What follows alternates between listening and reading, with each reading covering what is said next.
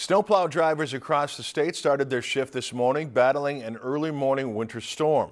Reporter Sherelle Moore joined a driver on their route and shows us what it's like behind the wheel of a snowplow truck. While most people are still in bed, the Minnesota Department of Transportation snowplow drivers are starting their day, getting the roads ready for early morning commuters. A lot of people don't realize that we're actually out there sometimes at 1 in the morning, 2 in the morning, 3 in the morning we start. Most people think, oh, just because the road isn't cleaned up right away, we haven't been out there yet. Well, like for example today, I mean, we've been out there since 3 and some of the roads still look like nobody's been over them yet. Every day is different for a snowplow driver. Sometimes you deal with rain, ice, wind, or even a combination of elements. This morning's storm proved difficult because the snow wouldn't stop coming down. I don't know if it's the most difficult, but the most frustrating is when it just keeps snowing and snowing and snowing. It just seems like you can't get ahead of it.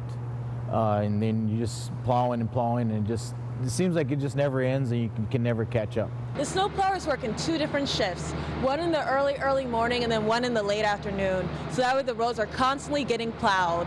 What some people may not know is that it takes a lot of multitasking to be a snowplow driver. You have to look out for the other cars on the road, but then you also have to look out for the mailboxes on the side of the street. There's a lot of hazards. I mean, there's number one is the traffic. You got to watch out for them because they'll pull up right behind you if you're backing up to clean a crossover or intersection. You got to make sure you don't go too far to the edge of the road. You'll go in the ditch. At all different times of the day, there are around 8 to 12 snowplow drivers on the roads, and that's just in the Bemidji area.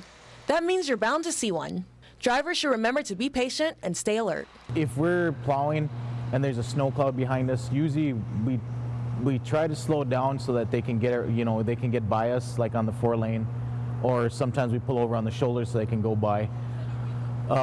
Because a lot of people will try to pass you, and that's when accidents happen, because we won't see them until they're right next to us. Reporting in Bemidji, Sherelle Moore, Lakeland News. And you can check out other video and pictures from MnDOT snowplows on their website. We have a link on our website, lptv.org. If you enjoyed this segment of Lakeland News, please consider making a tax-deductible contribution to Lakeland PBS.